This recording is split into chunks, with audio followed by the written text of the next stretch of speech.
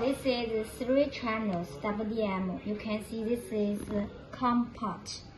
Those are the 3 output ports. You can see the wavelengths. This one, and this one. And this is the wavelength bandwidth. For this one, 1310 wavelength. The bandwidth is about 13 micrometer. For the second one, wavelength 1550 wavelength. The bandwidth is 15 micrometer. And for this one, the wavelength 1625. The bandwidth is 20 micrometer.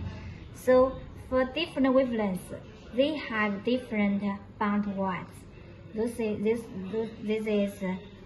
WDM.